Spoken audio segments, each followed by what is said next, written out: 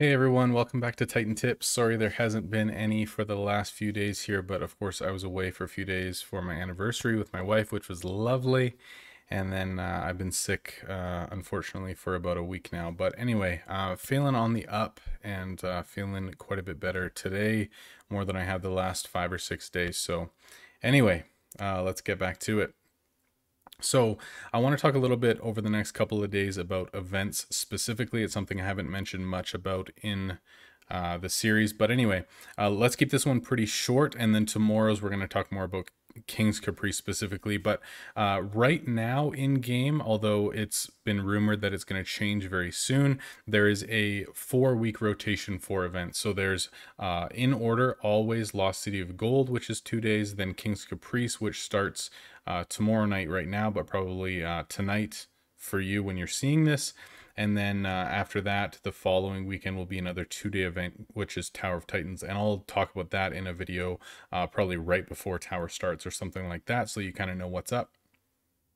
And then there's an off week, which is always a 48-hour event. Normally, this one is voted on by like a Reddit poll or something where we can vote on which event that we want for those 2 days. But that fourth weekend is probably going to be changing to be a normal like monthly event like they are right now. So let's talk about Lost City of Gold for a second. I know it just finished, but it's kind of the one that's a precursor to the other two generally throughout the month. So I just want to get it out of the way. Normally, I would have had this video come out during the event, but sorry, things were not permitting. So anyway, Lost City of Gold.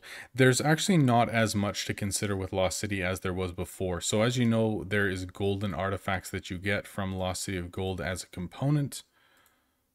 Here we go, golden artifact. I have 613 of them. So previously these would get extremely cheap during events like 30k, 20k, 40k, something like that. And then later on in the month, they would go up to like 200k, like max out gold, and you couldn't get them for gold. But that's kind of changed recently where opulent items have kind of become a lot better, and there's not as much demand for golden artifacts because a lot of people have these types of items that need these mastered and kind of completed, and so there's not as much. Most people will be using golden artifacts to basically hope for legendaries or be fusing these into where are we looking here? There we go. Fusing them into opulent jewels. And so this is probably going to be the main way that they're being used, and you can't really take advantage of it as much as you could. Before it was kind of max your inventory and then sell through them at 200k a piece, but that's not really as viable anymore. The other thing to keep in mind around certain events is what is that event going to do to the market and how can I take advantage of that? So for Lost City, for example, it's a quest-based event. So what does that mean? All of the heroes are going to be going to this event, which means that heroes aren't going to be going out to get components, which means that most likely there's going to be less supply for normal components. So you can assume that components prices will go up slightly. And so at least before Lost City of Gold comes around, making sure that you have a lot of components that you need in your inventory so that you're not needing to pay extra later on, or even trying to sell during Lost City if prices are going up to be making a little bit of extra money. Also, keep in mind that gear is going to be slightly more expensive. We know that people are going to be wanting to gear their heroes a lot more when it comes to bigger events, whether it be King's Caprice or Lost City or something like that.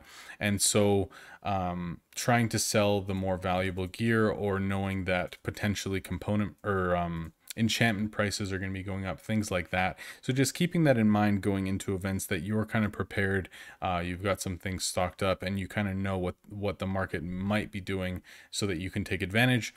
Tomorrow we'll talk about King's Caprice and the things that you need to be doing to prepare for that, to take advantage of it, and how to make a ton of extra money. But we'll talk about that tomorrow. Hope you're all doing well. It was nice to catch up, and hopefully we'll see you guys on stream this week as well. So anyway, have a good one, guys. Thanks so much for watching. I appreciate it, and we will talk to you soon. Later.